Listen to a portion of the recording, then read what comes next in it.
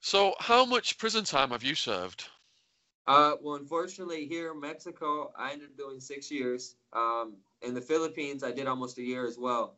So in total, almost 7 years. Which system was more brutal? I'd say in the Philippines. I'd say in the Philippines. Here, it's really organized, and the cartels really control the prisons.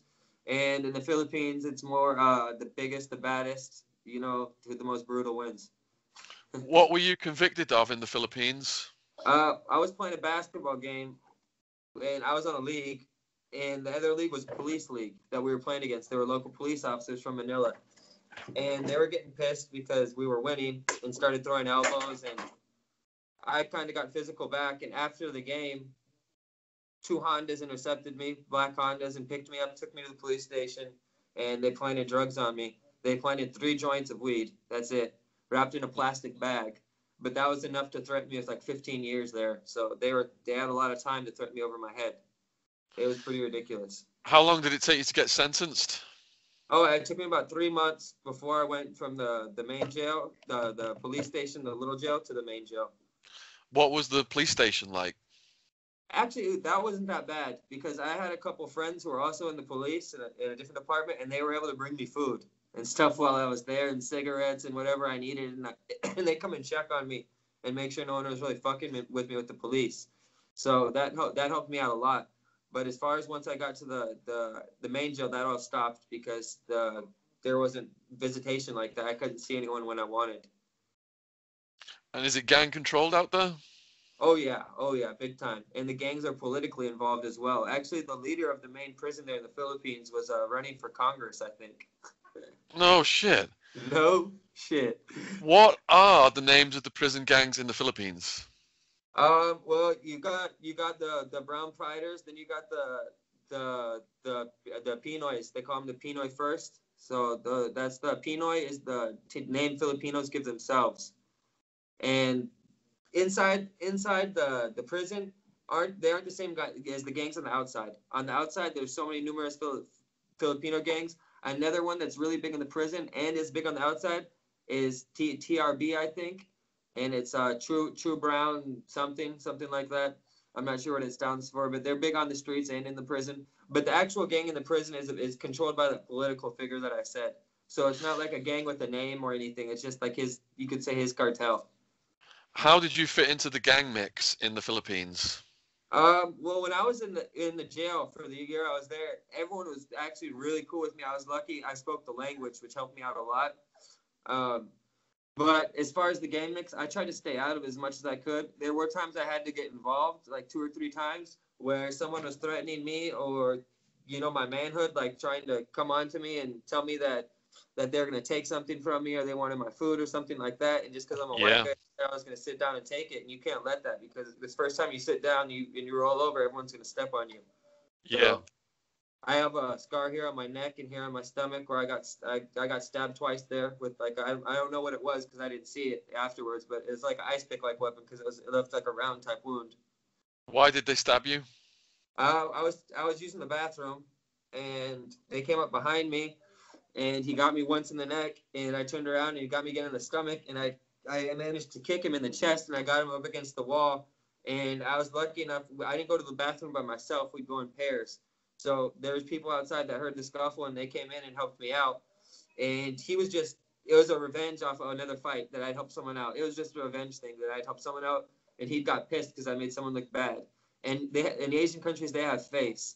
So if you make someone lose face, they'll come after you for it. What was prison rape like though? Was it prevalent? Oh yeah, oh yeah, oh yeah.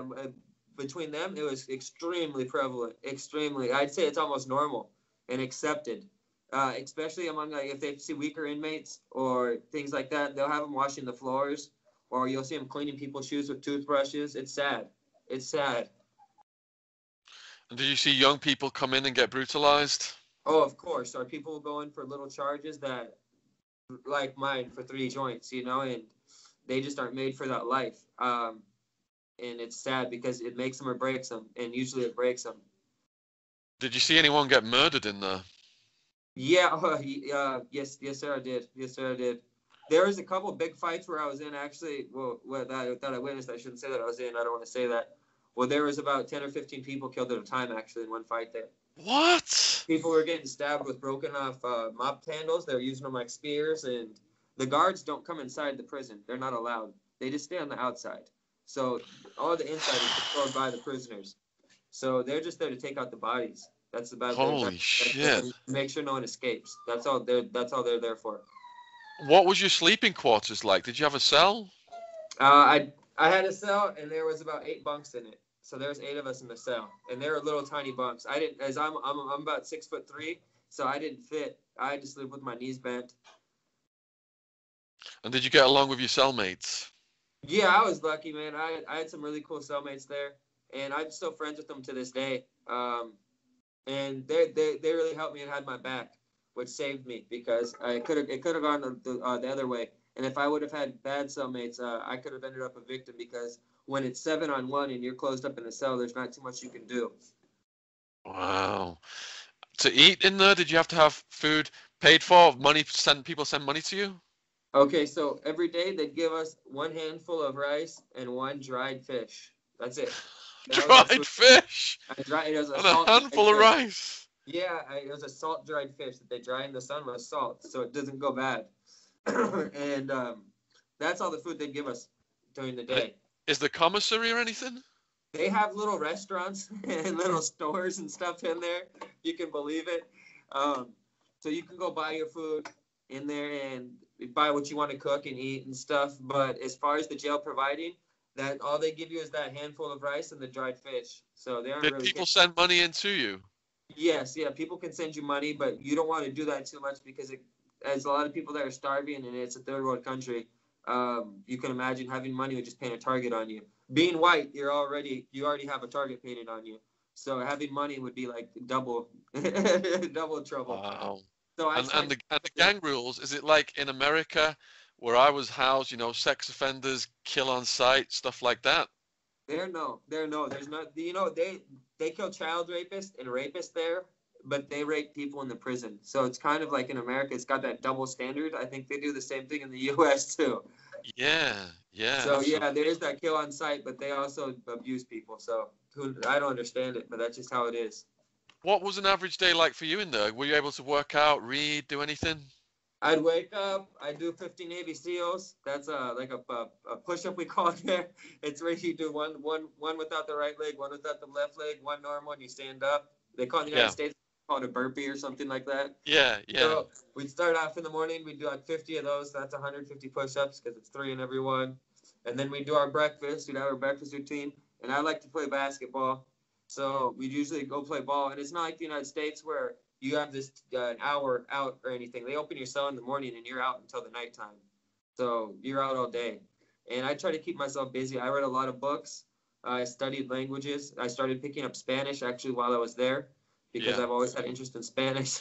And I just kept myself busy. And I was there about a year in full time.